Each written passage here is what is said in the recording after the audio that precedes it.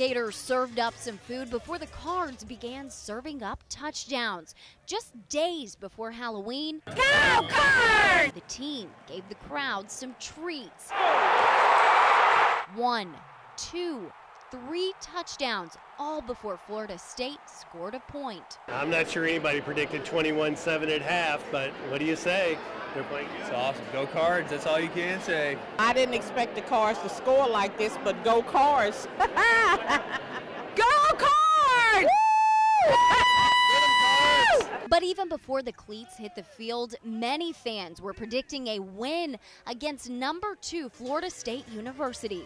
I'm saying 27-14 Cards. I'll go 17-14. 21-17. I think if we don't have a lot of errors as far as penalties and our defense holds up, we can win this ballgame. Even a U of K fan turned out to support his rival Cards. Before they play us, they're going to need the support. We're going to give them a little surprise. So go ahead, UofL, and win the game. Go Cards. I see. There they go. See.